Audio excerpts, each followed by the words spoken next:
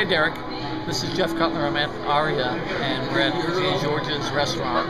We've just started the meal. I have a Bellini in front of me, some Chablis, and also a half bottle of wine. I don't remember what that was. It was a